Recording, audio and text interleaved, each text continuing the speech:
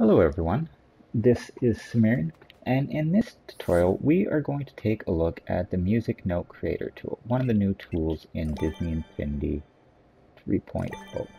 Now, the Music Note Creator tool is a handy tool for programming in your own music, your own song, maybe even your own little sound effect, and it's fairly simple to use. I'll show you in the properties here.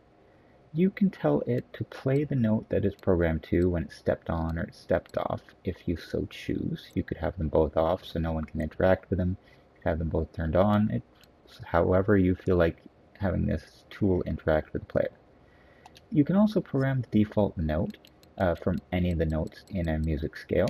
We're going to stick with C. And you can even say what octave you want to play it at. And in this case, we're going to say 5.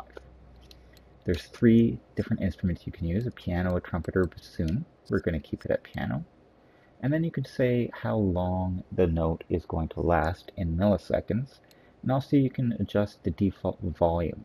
So any note that is played by this tool will be at a mid-range volume. You could have other notes that are playing higher. You could have other notes that are playing softer.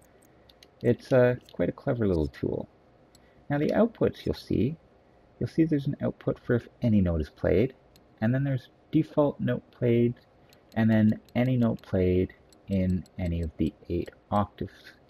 Now I'll show you why it has all those different possible outputs, and we'll do this by just dropping a button on the ground.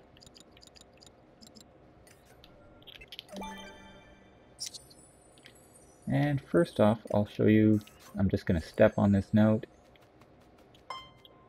It's set to C at the 5th octave. But when you attach an output, or you send an input into this tool, you can play the default note that you've programmed, or you can play a note in any of the other octaves.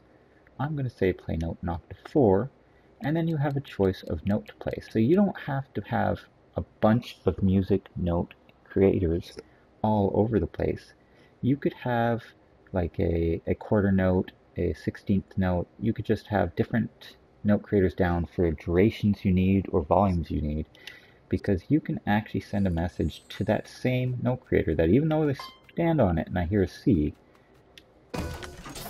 that button is going to activate a B. So it's actually a very clever little system here that allows us to use just a few of these, program different durations, to really build our own song if we so need to. I'm going to set this one to 2 seconds. We'll hear it hangs on there quite a bit longer than this short little.